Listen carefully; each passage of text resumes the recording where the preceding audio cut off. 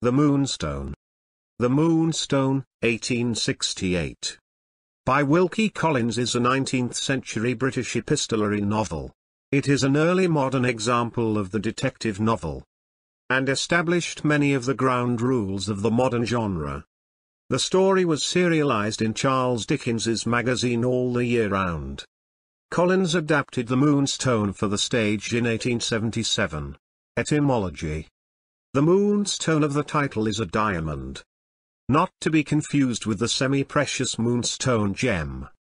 It has gained its name from its association with the Hindu god of the moon, Chandra. It is protected by 3 hereditary guardians on the orders of Vishnu, and waxes and wanes in brilliance along with the light of the moon. Plot outline. Rachel Verinder, a young English woman, inherits a large Indian diamond on her 18th birthday.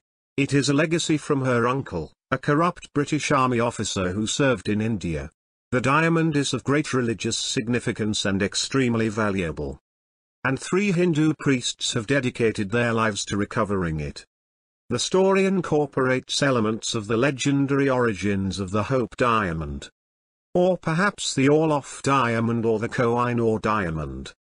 Rachel's 18th birthday is celebrated with a large party at which the guests include her cousin Franklin Blake. She wears the moonstone on her dress that evening for all to see, including some Indian jugglers who have called at the house. Later that night the diamond is stolen from Rachel's bedroom, and a period of turmoil, unhappiness, misunderstandings and ill luck ensues, told by a series of narratives from some of the main characters. The complex plot traces the subsequent efforts to explain the theft, identify the thief, trace the stone and recover it. Plot summary. Colonel Herncastle, an unpleasant former soldier, brings the moonstone back with him from India where he acquired it by theft and murder during the siege of Seringapatam. Angry at his family, who shun him, he leaves it in his will as a birthday gift to his niece Rachel, thus exposing her to attack by the stone's hereditary guardians, who will stop at nothing to retrieve it.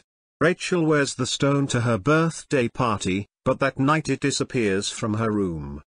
Suspicion falls on 3 Indian jugglers who have been near the house.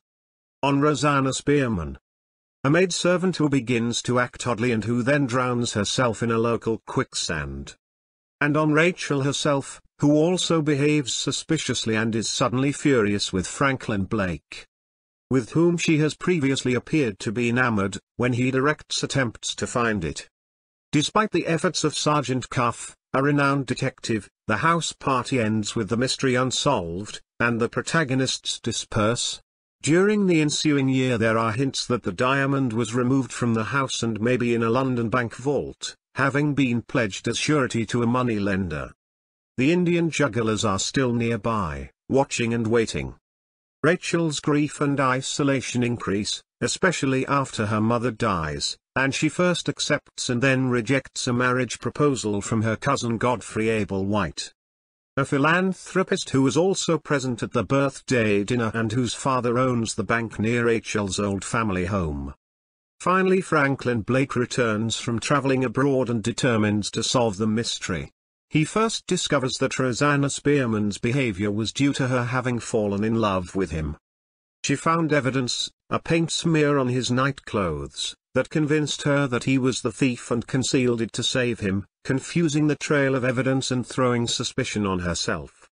In despair at her inability to make him acknowledge her despite all she had done for him, she killed herself, leaving behind the smeared gown and a letter he did not receive at the time because of his hasty departure abroad.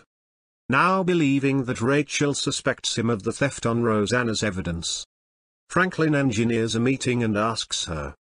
To his astonishment she tells him she actually saw him steal the diamond, and has been protecting his reputation at the cost of her own even though she believes him to be a thief and a hypocrite. With hope of redeeming himself he returns to Yorkshire to the scene of crime and is befriended by Mr. Candy's assistant, Mr. Ezra Jennings. They join together to continue the investigations and learn that Franklin was secretly given laudanum during the night of the party, by the doctor, Mr. Candy, who wanted revenge on Franklin for criticizing medicine. It appears that this, in addition to his anxiety about Rachel and the diamond and other nervous irritations, caused him to take the diamond in a narcotic trance, to move it to a safe place. A reenactment of the evening's events confirms this. But how the stone ended up in a London bank remains a mystery solved only a year after the birthday party when the stone is redeemed. Franklin and his allies trace the claimant to a seedy waterside inn, only to discover that the Indians have got there first. The claimant is dead and the stone is gone.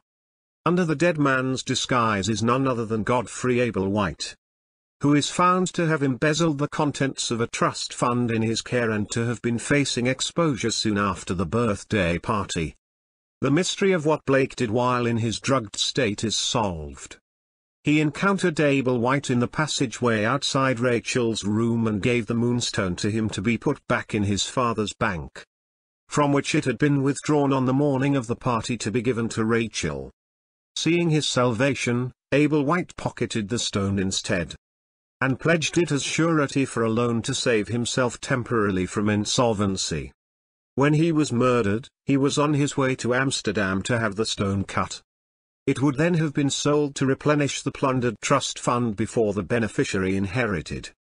The mystery is solved, Rachel and Franklin marry, and in an epilogue from Mr. Murthwaite, a noted adventurer, the reader learns of the restoration of the Moonstone to the place where it should be, in the forehead of the statue of the god in India.